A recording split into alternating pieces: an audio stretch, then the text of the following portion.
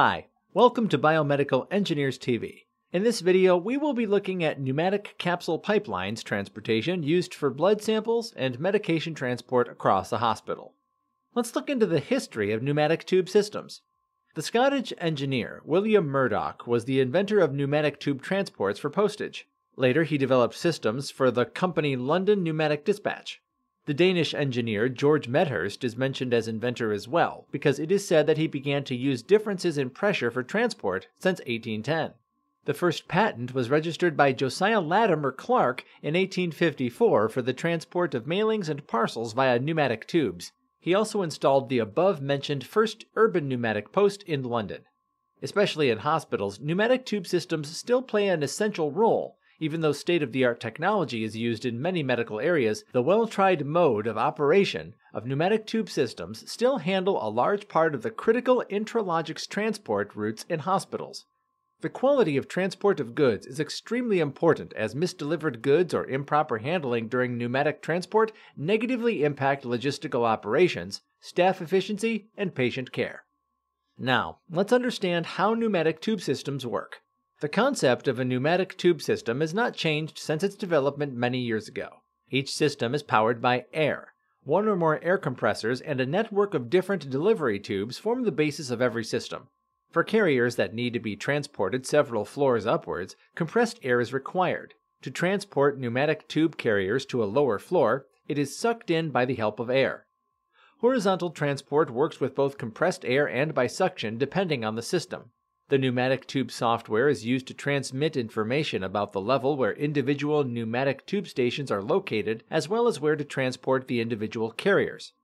Most installations that operate with an air compressor use an air diverter.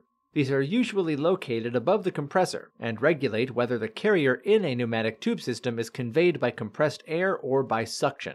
The air switches are thus responsible for the air compressor to change from pressure to suction and vice versa.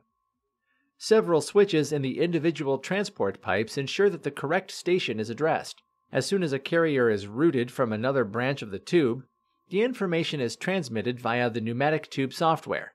Frequency converters on the blower are used to prevent containers from being transported too fast. They slow down the journeys with the pneumatic tube network, preventing the carrier and its contents from being damaged.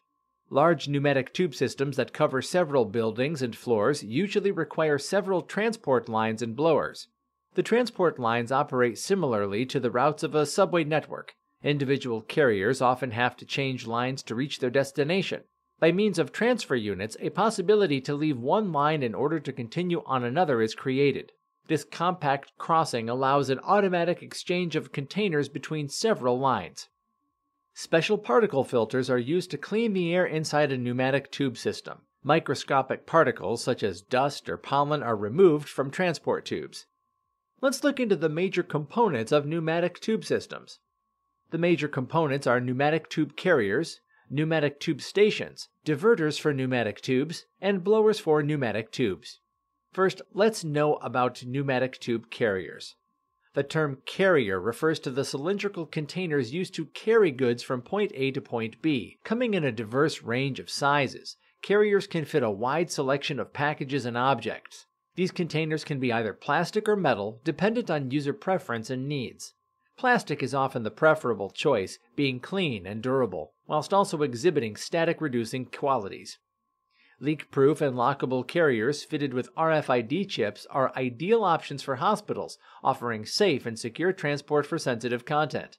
Carriers are often fitted with plastic bumpers and fabric bands to help protect the capsule's content during its journey.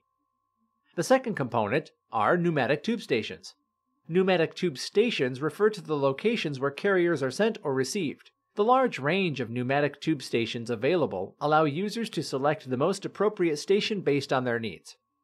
Stations come in a large range of sizes and designs. Standard design includes a loading port and an interface panel. With users keen to improve efficiency, the latest designs have features such as auto unloading.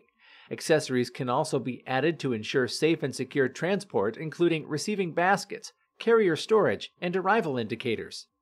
The third component is diverters for pneumatic tubes. Diverters are extremely important to pneumatic tube systems, allowing packages to turn corners and/or change directions within the tube network. Today, users often require complex systems, which incorporate a large number of send and receive stations and thus paths. Located at zone connections, a diverter regulates airflow to ensure that carriers are transported along the correct and most direct path.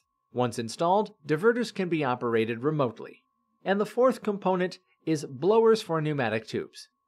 The blower is the driving force behind pneumatic tube systems, providing the system with its air supply. Blower is used to describe the fans that create the vacuum and air pressure within the transport tubes, causing the carriers to move. These fans create a difference in air density behind and in front of the canister. This difference in air pressure enables the carrier to be pushed or pulled along the tube. These fans are responsible for propelling containers through the system at speeds of 25 feet per second. Let's think about the application of pneumatic tube systems. Pneumatic tube systems are basic inventory in hospitals with more than 200 beds because they're the best solution when long distances need to be covered and when seconds count. For example, during surgery, when a blood product or a sample result is needed urgently. Whether blood, tissue, urine samples, or medication. When speed is vital, the hospital tube system will transport items fast, safe, and shock-free. Patient registration in the ER, laboratory, surgery, blood bank, or care wards, nurses' rooms, and the hospital's pharmacy. The different areas in a hospital can all be connected to the pneumatic tube system with our choice of space-saving stations in modern designs. This was the simplified video on pneumatic tube systems used in the hospital. If you liked the information, please leave a thumbs up and subscribe down below. I'll see you guys in the next video.